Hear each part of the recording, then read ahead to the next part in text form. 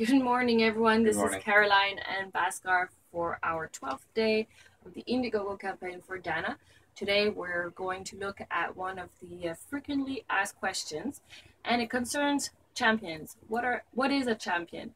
A champion is one who will really take care of all the classes, make sure they're thriving.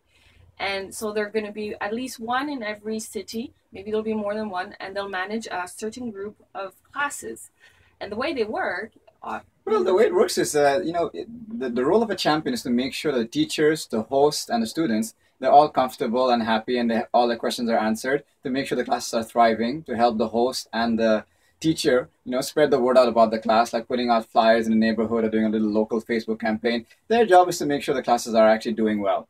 And the way the revenue stream works is that 100% of the revenue that comes in, of that, from every class, 90% actually goes to the teacher. And now if the teacher is working with a champion, they in turn give 20% to the champion.